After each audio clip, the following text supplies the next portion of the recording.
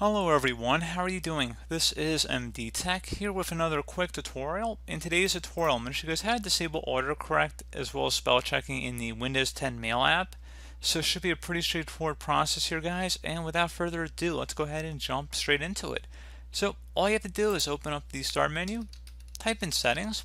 Best match should come back with settings. Go ahead and open that up. Select the devices tile. Select typing on the left side. And then where it says autocorrect misspelled words, you go ahead and turn that off. And then underneath typing, show text suggestions as I type on the software keyboard, you can go ahead and turn that off as well.